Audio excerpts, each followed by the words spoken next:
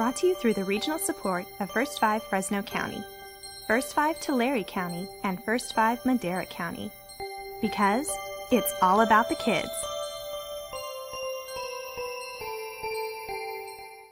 Hello, I'm Juanita Stevenson. Welcome to 0 to 5 in 30 minutes. Thousands of people are homeless in Fresno, and for many different reasons. Sadly, a large portion of that population is made up of children. It is tough for families trying to raise children when there is no place to call home, but there is help. This is moving day for Angela Tovar and her children. Benji, what'd you do with the other bus pass? They are moving into emergency housing where they'll be able to stay for 3 months.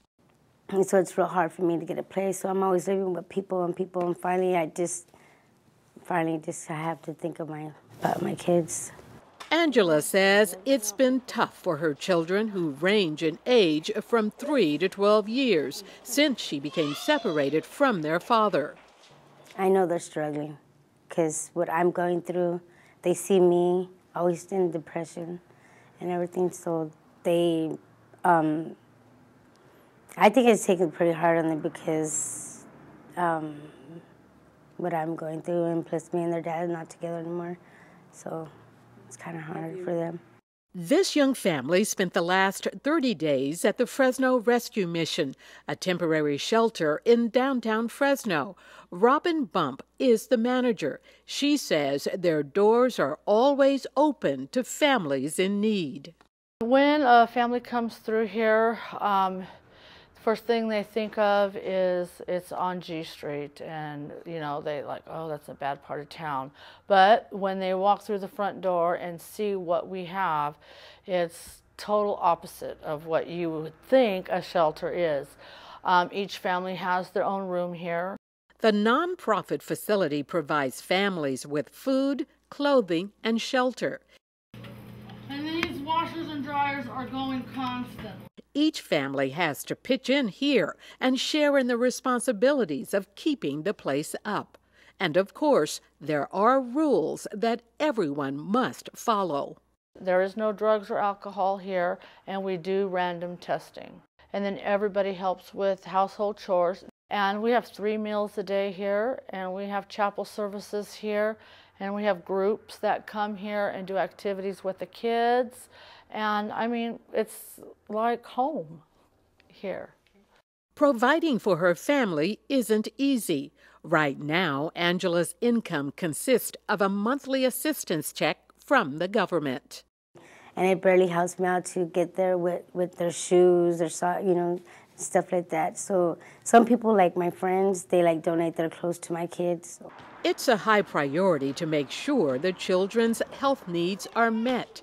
Angela tells us her kids do have insurance and see their doctor regularly. Oh, yeah, they're in good condition, yeah.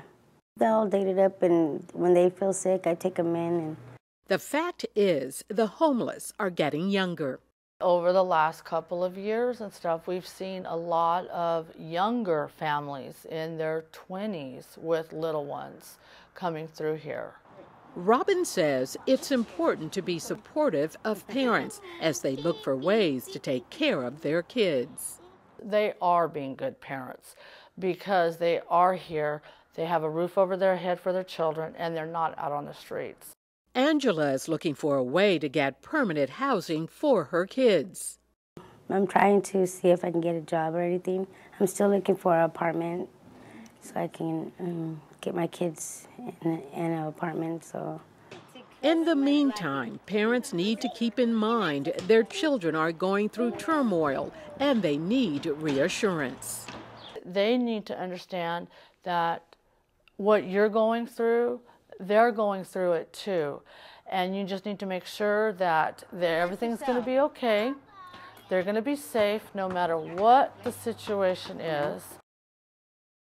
The city of Fresno is currently working on a 10-year plan to end chronic homelessness. You can read more about it by going to our website. Just go to kvpt.org and click on 0 to 5 in 30 minutes.